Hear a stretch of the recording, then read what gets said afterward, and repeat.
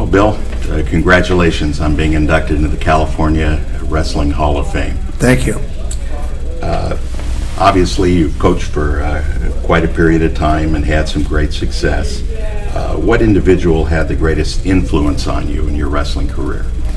Well, I think the man that just really got me motivated to do this was a coach at Fresno City College. It was junior college in those days, and his name was Hans Wiedenhofer.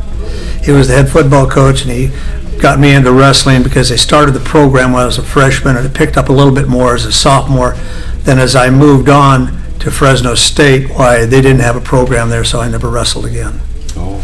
So, but Hans he's a great guy and a great motivator. Yeah, absolutely. Did you have any idols in the sport as you were going through it? As I was going through it, as I look back at, I think that who I idolize the most are the guys that just a general cross-section of the young men that put their foot on the line, that are loyal and dedicated and work so hard to bring success to, their program. Mm-hmm. When did you get started, and how did you get started in wrestling? Okay. I kept trying to convince the administration of Placer that they needed a wrestling team.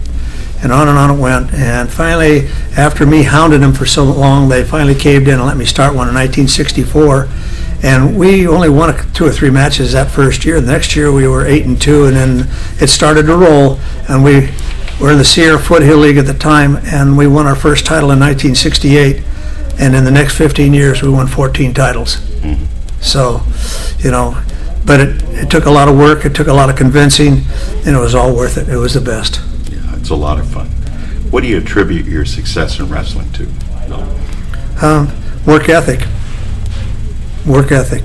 I told the kids that I must work as hard as you want to work, and then I'm going to work you harder, because fatigue makes a coward of a brave man. I said, none of us are going to get tired in the 3rd round.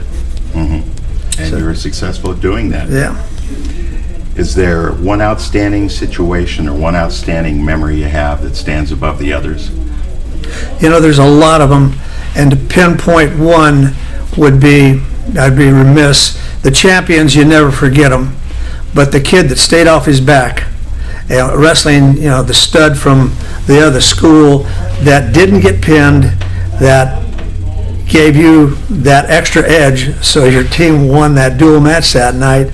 Those kinds of guys, those are the backbone. Those are, that low end kid is just as important as the guy that's getting his hand raised as a champion.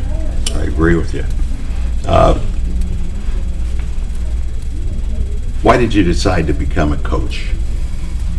I admired my coaches. I thought I thought they could walk on water, and I thought, that's such a neat profession. I want to be like them. Mm-hmm. So they were kind of like my heroes. Right. So everybody has a hero, and I got convinced that when I met Hans. Hans was just that, he was just that type of person that brought out the best in you. He was really a good human being. Did you want to be like him, didn't you? Yes, I did. Absolutely.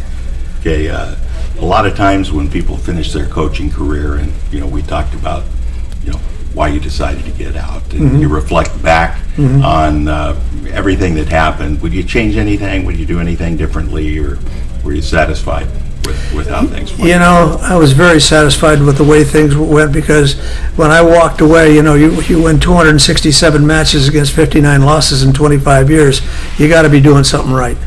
And so when I walked away, I was very happy with what we had accomplished, and I thought that it would carry on. Obviously, it didn't, but that's just the way it goes. As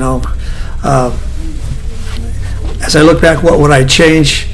And I'm trying to think about with the success you have, you don't want to change anything if you're being successful. So I think I would probably stay along that same dynamic. Mm-hmm. I don't blame you.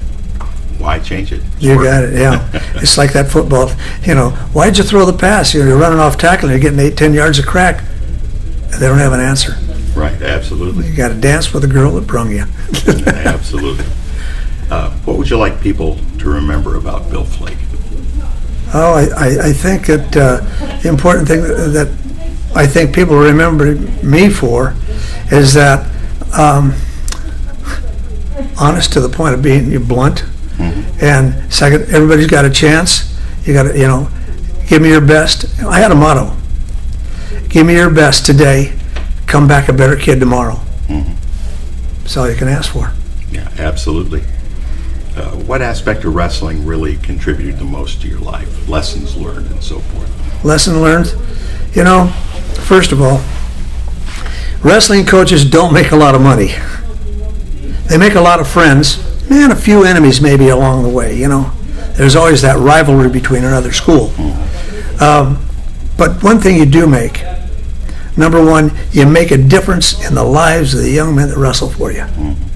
And number two, those two factors together, you and the kids together, you make memories that last a lifetime. Absolutely. I'm sure that's what kept you in it for all those years. Oh, yeah. Well, once again, it's been a pleasure sitting down and chatting with you. Jeff, I appreciate it. And congratulations once again for being inducted in the California Wrestling Hall of Fame. It's a huge honor for me. I'm humbled. Thank you. Thank you.